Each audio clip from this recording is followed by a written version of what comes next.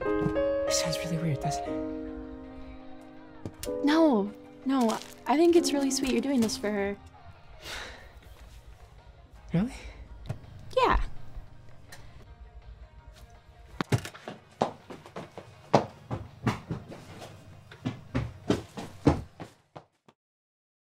When I was 8 years old, I joined an acting school, and at the end of our 2-year program, we got to make a film. I was a little interested in being behind the camera, so I asked to hold the boom and to help out with sound a little bit, and I really fell in love with it. And so, for their future projects for other classes, I helped out with holding the camera, and if I was lucky, I would help write a little bit. That really sparked my interest in filmmaking, and for high school, I went to Orange County School of the Arts in California, where we had access to the best equipment and the most amazing teachers that taught us how to be in the industry and to make films. And then I decided it was probably time to make my own film, and thus I made Ovaryacting.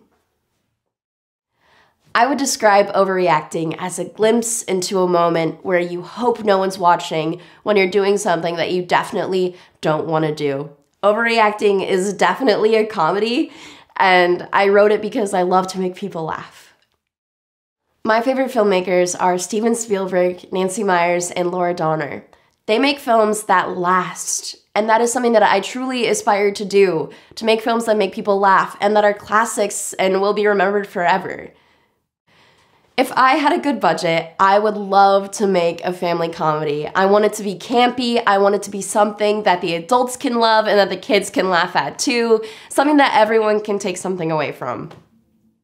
I am a big believer in making sure that productions run smoothly. Time is money, so I would make sure that I have a killer production team, and we would have a calendar with the shots for each day and an amazing first AD on set that can help us keep on track and make things happen.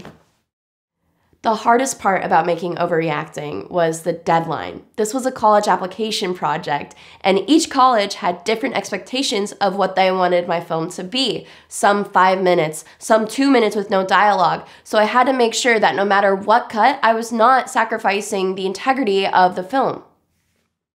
I have so many projects that I'm currently working on. I am at Chapman University for film, and I'm currently just trying to grow as a filmmaker so that I can make these big projects happen.